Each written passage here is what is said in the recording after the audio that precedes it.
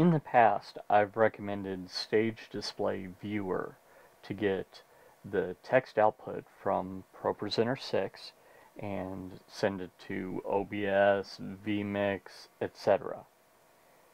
But I've had some problems with that recently, and it's kind of complex. So I was looking for a better solution, and I happened upon this.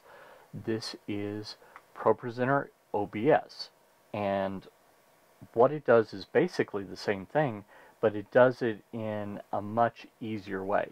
So the first thing you do is you go to this address, github.com/caleb-surface/ProPresenter-OBS, and click this clone or download button. What we need to do is we need to download this code. And once you download it, you'll get something like this. Well, Rhino won't be in there. That was a mistake I made.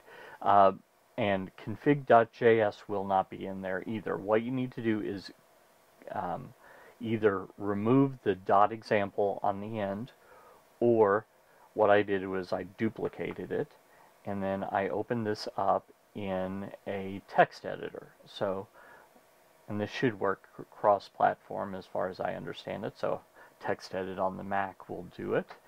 And if we go to text edit, here we have it. Now, you need some information here. The original file, let me open that in text edit just to show you what it looked like, was this. So you'll notice that there's an IP address here. That needs to be the IP address of your ProPresenter computer. In this case, since I'm using the same computer that I have ProPresenter-6 on, down here you can see it peeking out, I changed that to 127.0.0.1, and what that is that's the IP address that means this same computer. So we can leave that there. I could also have just as easily gone into system preferences, looked at my own IP address right here, 192.168.0.23, and replaced it with that, but either way. So that's the first thing you need to change. Second thing, you need to make sure that this port is correct. So in the original, it had port 60157. I don't know what the original port was. It could be that it was 60157. Don't know that, but you can find that out by going into ProPresenter-6 and Preferences, and then going over to Network, and this is the port number you want. Right next to network name, first off make sure you enable network, but then do that. The next piece of information you need is you need the password for the Stage Display app. Don't be confused and try and get one of these passwords. Those won't work, and there's no error code if you accidentally use one of these instead of this one. Yeah, I know that because I accidentally used one of these instead of this one. So, not to show that I'm this great guy that makes no mistakes, I do. Couldn't figure out why it wasn't working. I just had the wrong password. So make sure you grab that password. In this case, I just put down 1234 for my password, and put that in this field right here.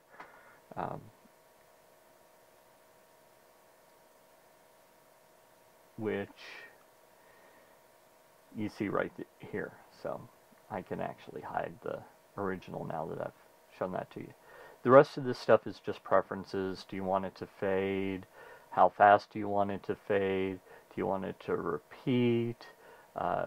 And this has a neat little feature that if you do not want the text to show up on your live stream, just write no-OBS, or you could put in whatever you want, I suppose, but no-OBS in the note section of that slide, and it won't show up. Isn't that cool?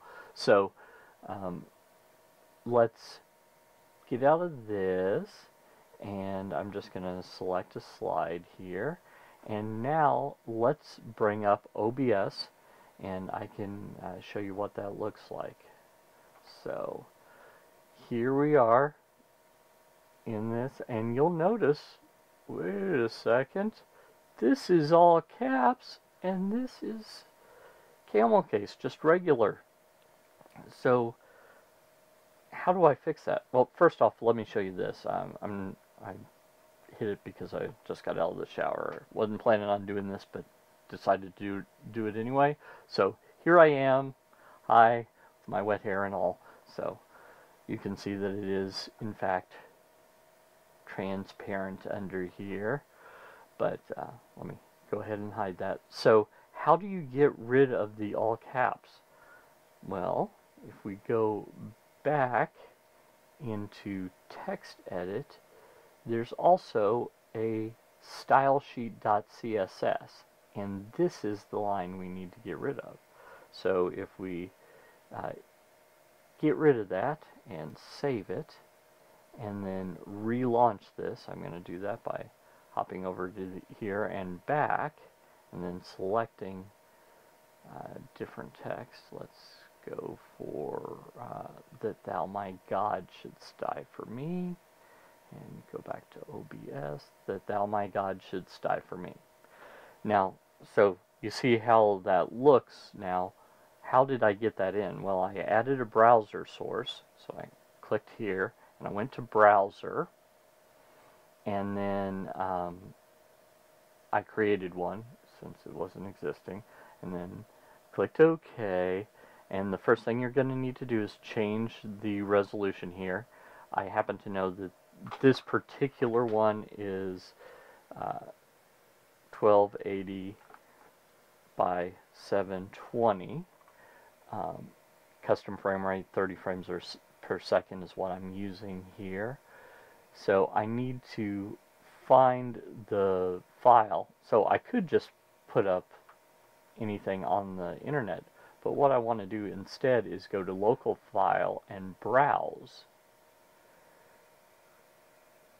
and then navigate to where I have this stored, which happens to be the download folder, and select index.html and click open.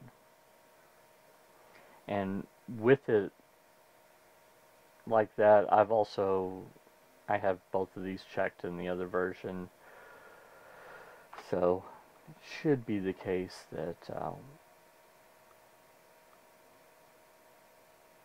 once I do that, that shows back up. Here, yeah, I'll need to delete the secondary one just because things get a little confusing. Click OK. Select it again. Let's go for this slide. You'll know in vain. So that's just the basic stuff. If you want to change how it looks, again, that style.css file is where you would do it.